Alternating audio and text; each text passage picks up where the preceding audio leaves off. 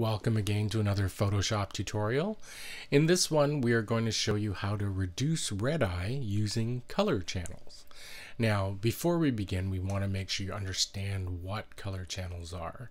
And to do that, we're going to take a look and see what color channels are available to us here. Now, if you look at this image here, it obviously has red eyes, and there's obviously some red on the skin tones.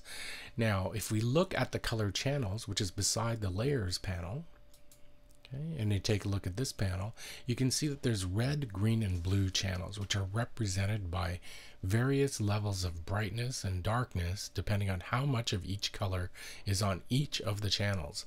If you look at the red channel, we would expect the eyes and the skin to be very, very light. So let's take a look. And yes, they are. And conversely, or as well, looking at the eyes, which have some blue in it, we would expect this area to be a bit lighter because it has some blue in it. And yes, it is a bit lighter because it has blue in it. Now, we're going to go back to the RGB channel and back to our layers.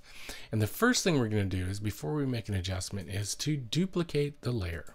That way we'll make edits on a different layer of the exact same image, and we can flip back between the original and the edited layer later on. Now, to begin, we have to make a selection. So we are going to zoom in on the eyes. I'm going to spot zoom into the eyes, and we're going to select both pupils using the elliptical marquee tool. So if I hold down the shift key, I can get a perfect circle, and hold down the space bar to move it centrally, and that's pretty good. And then I'm going to go over here and I'm going to continue holding down the shift key because I have to add. Now I can't get the perfect circle, I'm just going to have to do it myself.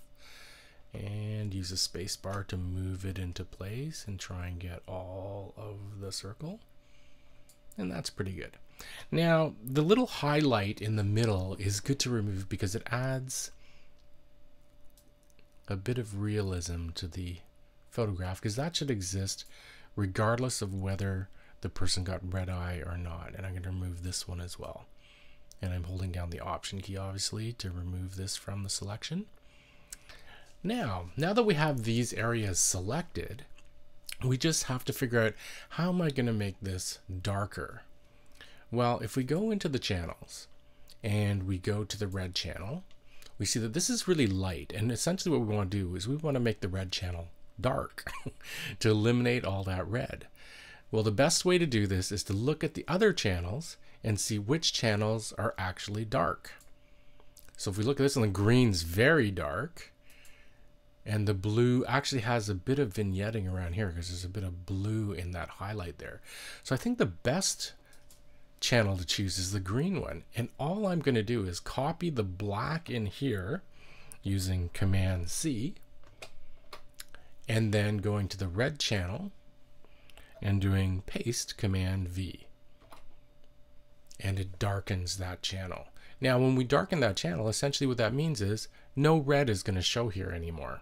So if we go back to the RGB channel and we look, and let's just remove the selection by going Command D, we have an actual decent red eye removal. We have a bit of the red here because I didn't select perfectly, but it's almost unnoticeable.